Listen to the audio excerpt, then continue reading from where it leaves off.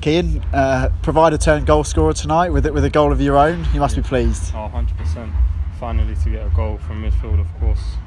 Could have got 3 actually. Scuffed one early doors, but yeah, good to get the goal.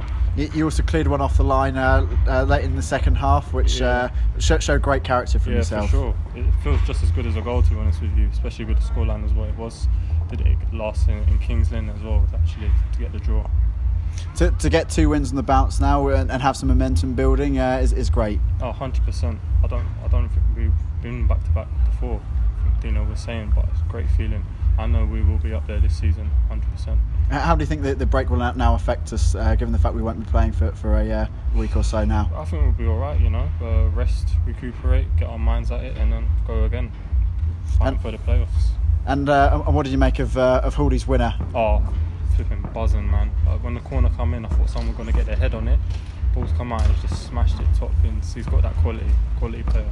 Yeah, we showed real togetherness throughout the match, which is something we've obviously been working on, and Dean's been talking about quite a lot in recent weeks. It was a test of our character today, We got the early goal, but it didn't go too well for us after that. 1-1, and then we came back 2-1. Brilliant. And the fans were obviously loving it right at the end, weren't they? Yeah, 100%. That's what it's all about. I feel like the more we play well now, we're seeing more people in the stands, and that's what we need, The fans backing us all the way, and the noise helps a lot. And to score a late winner live on BT Sport is brilliant. Sure. Yeah, cherry on the top, to be honest with you.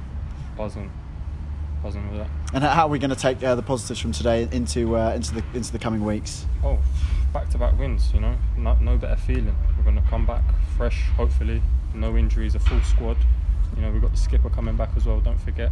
And we will be going strong to finish the season well.